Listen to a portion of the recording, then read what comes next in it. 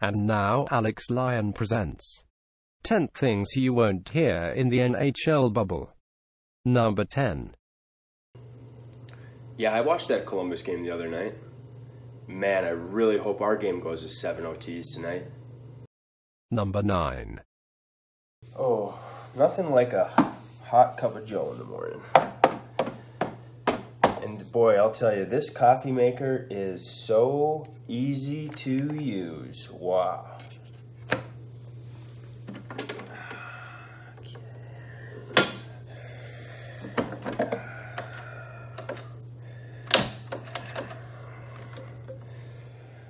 Oh, yeah. Oh, just a sweet cup of joe early on. If I can just figure this thing out. All right, there we go. Number 8. Chara? As in Zdeno Chara? I was just in the elevator with that guy. He's not that big. I could easily take him. Number 7. What, this? No, I like this jersey. No, I didn't run out of clean clothes in the first 3 days. Number 6. Man, I wish Hotel X would have never installed these bathtubs. Oh. Number 5. Boy, what a beautiful city. There's just something special about having a cup of coffee by the Pacific Ocean early on in the morning.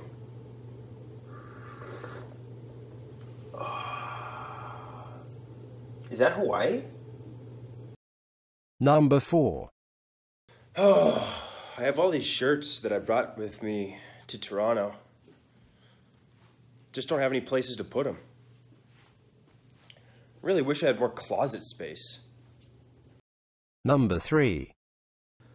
Oh, Alexa, my parents, sister, the dogs. Who needs family anyway? Number 2. I wasn't really looking forward to summer anyway. I mean, golf is pretty much overrated. Sunshine and, freedom and stuff like that. That stuff's for the birds. And the number 1 thing you won't hear in the NHL Bubble is... Oh, I cannot wait to do a nasal swab test when I wake up in the morning. This has been 10 Things You Won't Hear in the NHL Bubble, presented by Alex Lyon. Thanks for watching and have a good day.